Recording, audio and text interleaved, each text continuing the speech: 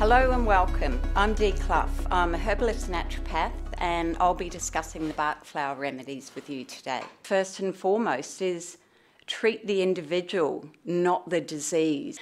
And what he found was that particular plants, particular flowers resonated with different people or patients he had worked with.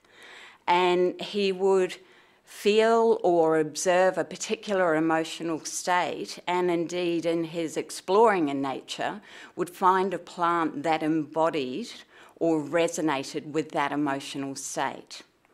What we want to do is match the energy of the person as best we can with the energy of a plant, okay?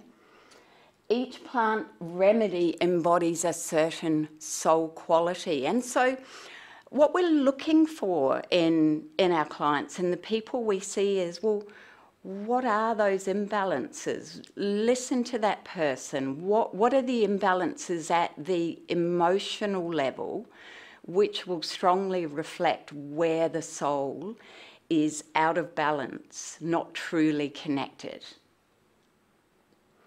So treatments really need to be aimed at the soul level, and the Bach flower remedies provide that catalyst to allow the soul and body to come back into balance.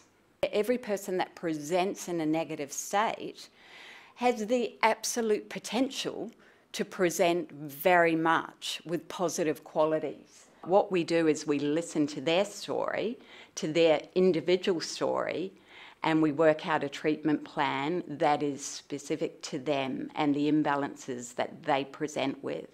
And this is very much the case with the Bach flower remedies.